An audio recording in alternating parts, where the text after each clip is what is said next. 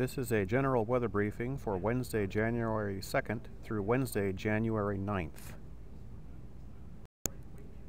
The normal range of weather for this time of year is expected through January 9th. We will have weak weather systems affecting the area through this weekend, followed by a stronger weather system early next week.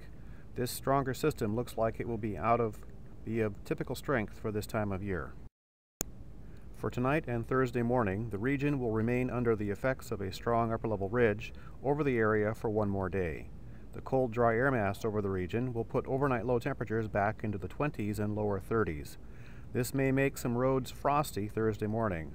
Locally icy roads may pose problems for travelers.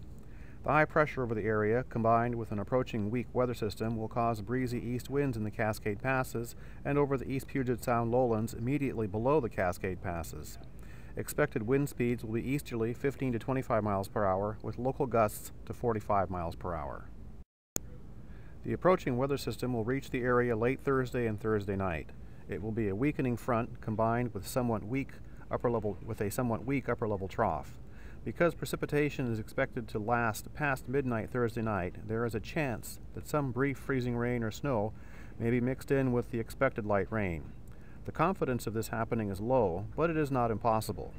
This would affect mainly the Hood Canal area, the southwest interior of western Washington, and the lower Chehalis River Valley.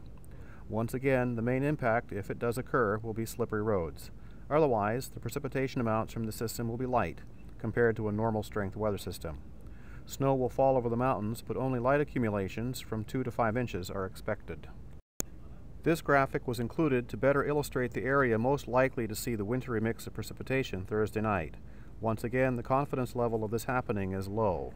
You can see the highlighted area runs the length of Hood Canal on the east side of the Olympic Mountains, down through the lower Chehalis Valley and further south through the southwest interior of western Washington.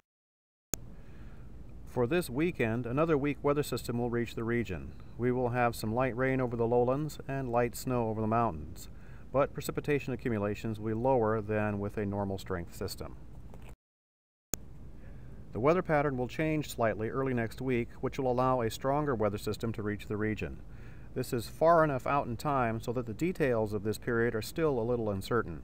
However, if the latest weather forecasting models are accurate, then we will have breezy southerly winds in areas. Heavy snow is possible over the mountains, and locally heavy rain over the southern Olympics could possibly cause some rises on the Skokomish River. Rain will fall over the lowlands, but no snow is expected. In sum, the normal range of weather is expected for the next week. Weaker weather systems will affect the area through this weekend, and a stronger weather system, closer to normal strength for this time of year, may reach the area early next week. Here are some additional information resources for your perusal. Thank you for viewing this briefing. I hope you have found it helpful.